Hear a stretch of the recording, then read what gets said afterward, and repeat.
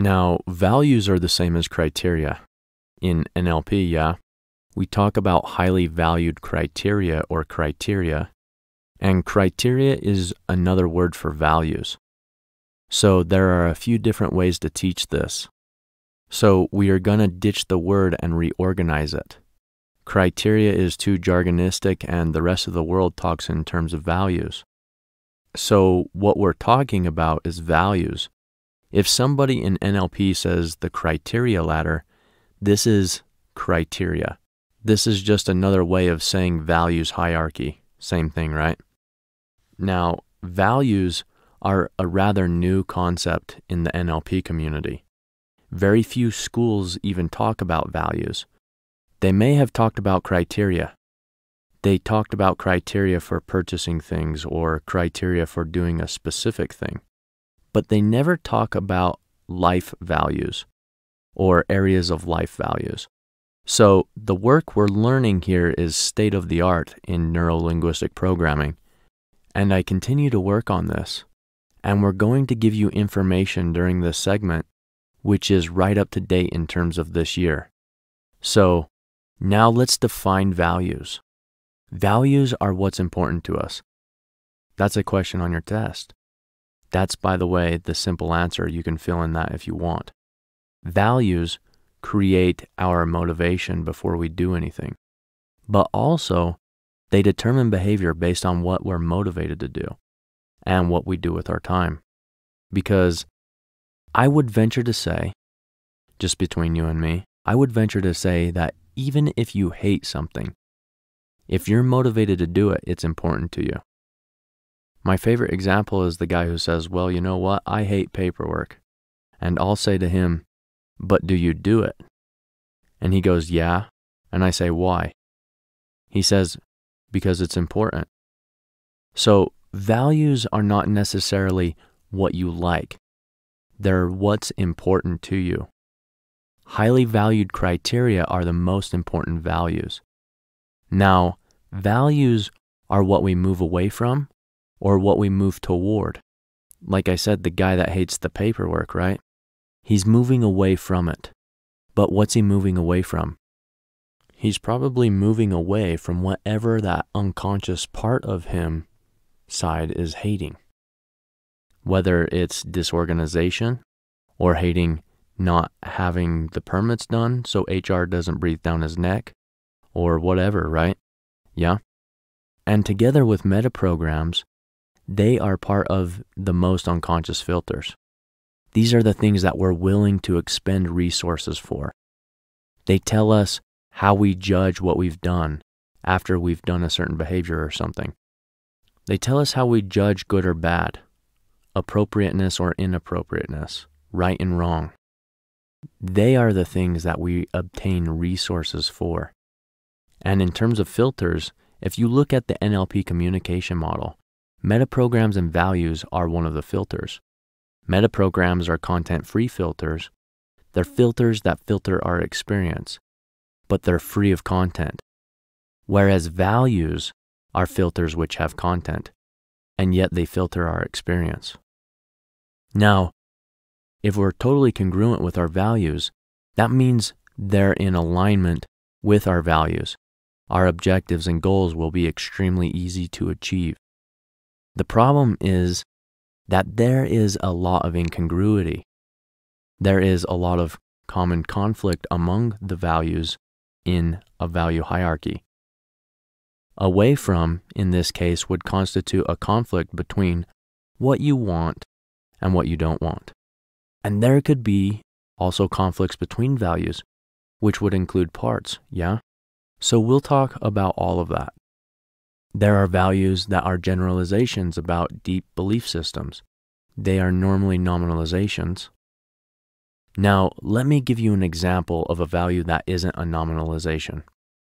A value that isn't a nominalization is a word like communication. It's the process of communicating. And you say, communication is very important to me.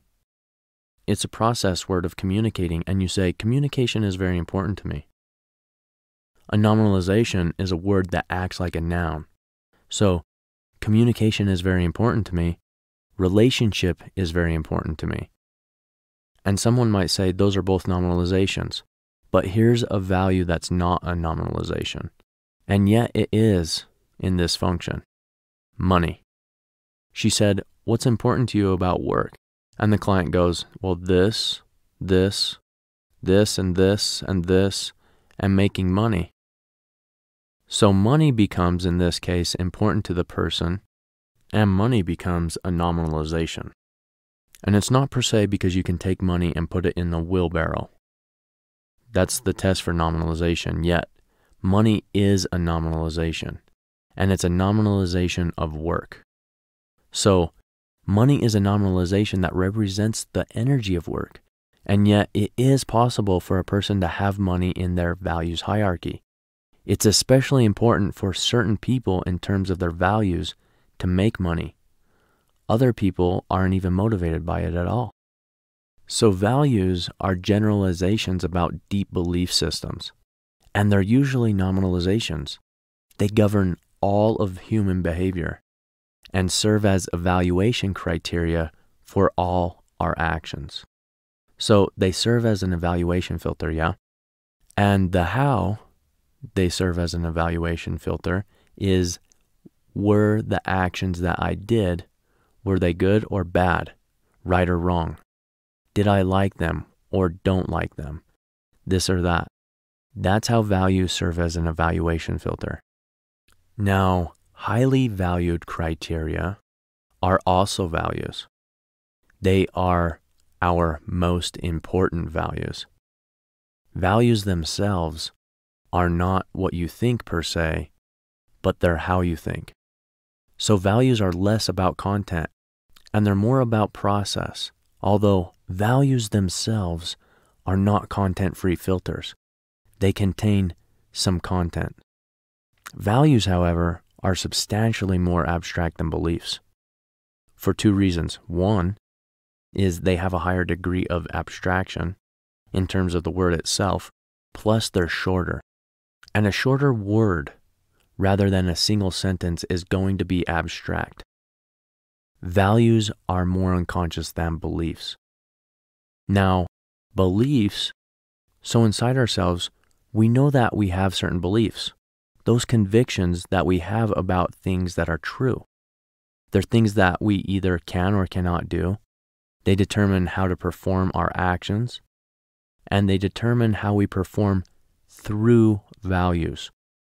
Beliefs are either empowering or disempowering. For most people, beliefs provide a rule structure as to how we relate to certain events.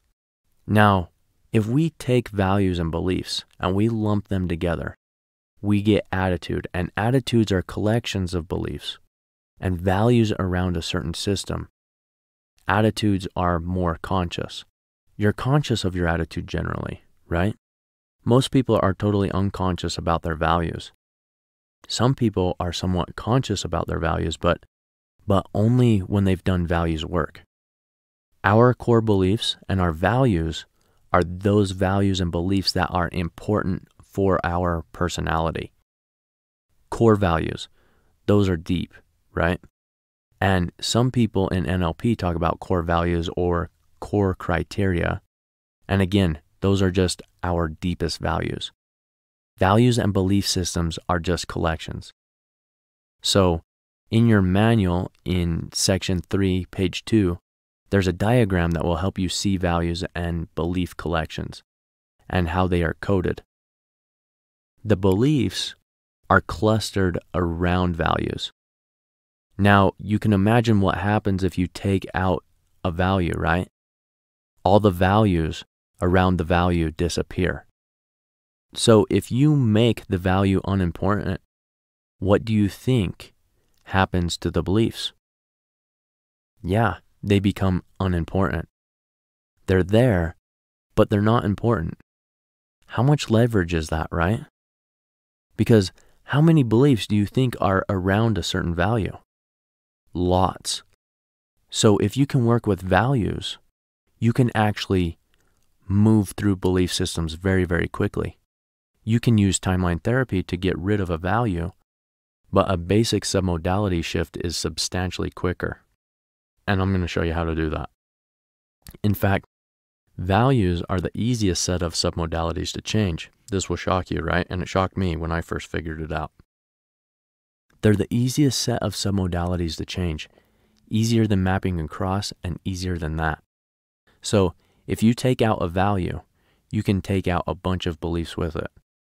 So a value acts as the controlling element for each belief that you have. Now, there are some people in NLP that have done a lot of work with beliefs, right? And a lot of NLP practitioners still teach an old textbook way of changing beliefs with an old 4-step belief process, which changes beliefs with submodalities. And it's a 4-step belief process. When you take the belief that is true and you make it a belief that is no longer true, and then you take a belief that is totally true and you make a new belief into that. It's a super long process. It's substantially quicker to just get rid of it with timeline therapy by getting rid of a limiting decision. So that's what we do now. And just so you know, it's substantially quicker to work with values directly rather than working through beliefs, or rather than using timeline therapy for them. The work with values is exponents faster. This will give you substantially more leverage to work with values because values are more abstract than beliefs. The more abstract the change, the greater the change.